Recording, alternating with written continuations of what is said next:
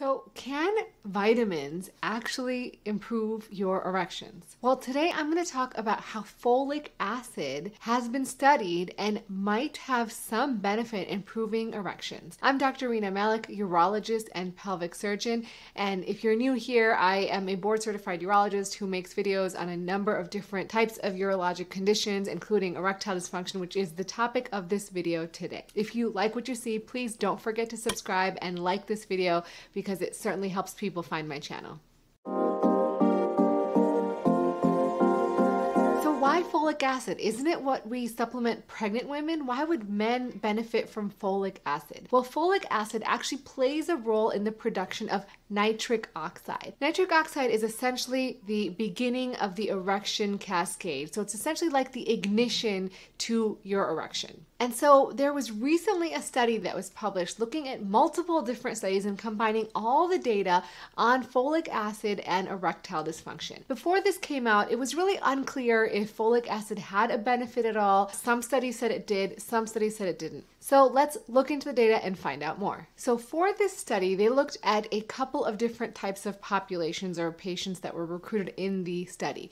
One was comparing the level of folic acid in the blood, or the serum folic acid, between patients who were either normal and healthy and had normal erections to those who had erectile dysfunction, to see if there was a difference. And the other part of the studies that they looked at, they compared outcomes between men who took folic acid and those who didn't, using a validated questionnaire. And what's a validated questionnaire? Well, it's actually a survey that's given to patients that's been studied in a diverse group of patients and has been validated to correlate with the severity of a condition. In basic terms is if somebody answers this questionnaire, you're going to get a score, and that score is going to tell you how bad their erectile dysfunction is. And so when they looked at all the different studies on folic acid and erectile dysfunction, they came down to 9 studies. Of those, 6 looked at serum folic acid levels in a number of healthy men and men with erectile dysfunction. They had a total of 982 men with erectile dysfunction and nearly 850 normal healthy men. And what they found when they looked at all the data combined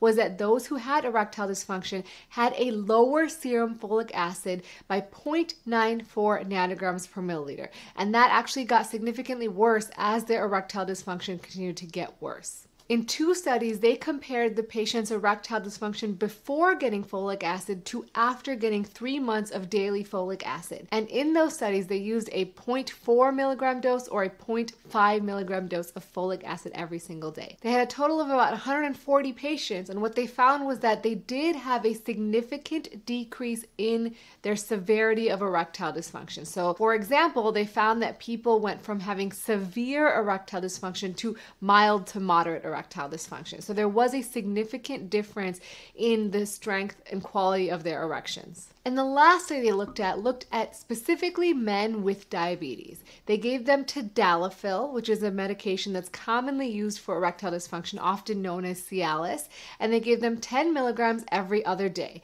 They then divided these patients up into 2 groups. One group got 5 milligrams of folic acid every single day, and the other group got a placebo or a sugar pill. And 5 milligrams is actually a much higher dose than is often given to patients for folic acid, so that is one thing to be aware of. They chose diabetic men specifically because men with diabetes tend to do worse with medications for erectile dysfunction. They're less likely to get an erection that's sufficient for penetrative intercourse or hard enough to have sex with just pills alone. And so they wanted to see if adding folic acid would actually make a difference. And what did they find? They saw that men had a significantly higher increase in the quality of their erectile function score on this validated questionnaire that correlated with an improvement in erectile function compared to those who didn't get the folic acid.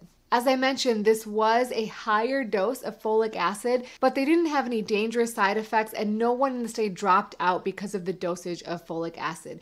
The side effects included a mild headache, some lower back pain, and some flushing. So what is the take home from this? Should you start taking folic acid for your erectile dysfunction?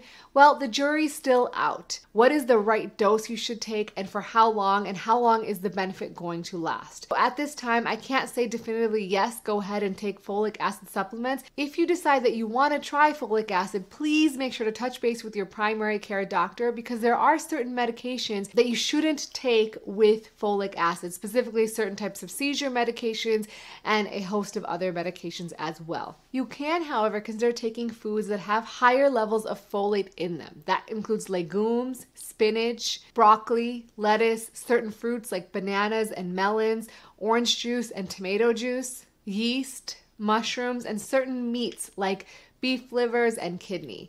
All are really high in folate. So if you like those foods, certainly add them into your diet, and that may help. The biggest thing to help with erectile function is keep yourself healthy. Have a healthy diet, make sure you're staying active, and lose weight. Those sorts of things will absolutely help you keep your erections strong and ready to go when you need them. As always, remember to take care of yourself because you're worth it.